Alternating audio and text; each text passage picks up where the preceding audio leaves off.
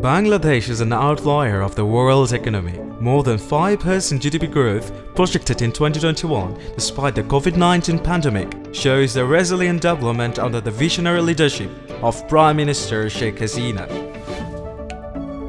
Almost 100% population is now under electricity coverage. It lives in the remotest hill tracts, vast house, and distant church. All this came into light because of the revolution in solar energy. Prime Minister Sheikh Hasina, lauded as champion of the earth, has always emphasized on green and clean energy. Distributed solar energy has played a big role in the electrification of Bangladesh. Bangladesh now has the largest network of solar home systems both in urban and rural settings. Almost 50 million people in the rural areas are now using this technology. An estimated 45 million city dwellers have the opportunity to harness solar power and contribute to the national grid in exchange for government subsidies. But this is not all. The government is looking into other technological routes to enable rapid proliferation of renewable energy. A current solar master plan is on the works, which combines grid-tied, off-grid solar home systems, mini-grids, floating solar, battery-stored solar, solar irrigation, etc. in a comprehensive manner. Installation of 6.9 million solar home systems is on the plan. Rooftop solar and solar mini-grid projects facilitated the capacity of 3.07 MW and 5 MW respectively.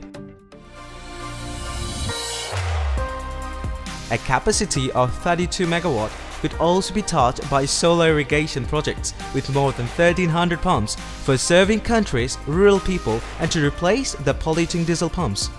5,000 MW could be installed on the garments and textile building rooftops, and 2,000 MW on government buildings as an alternative solution to land scarcity.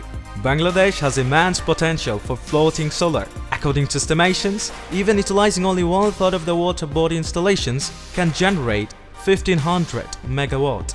Bangladesh has other sources of renewable energy as well. The country maintains a 700-kilometer coastline, and there are many islands in the Bay of Bengal. The strong monsoon wind coming from the Indian Ocean can be utilized to generate electricity from wind farms. At present, several wind resource assessment programs are on the go. Bangladesh is on the forefront of regional interconnectivity in power. It is leading the discussion with India, Nepal, and Bhutan for a BBIN corridor hydropower sharing plan, which will transform the clean energy portfolio of the region.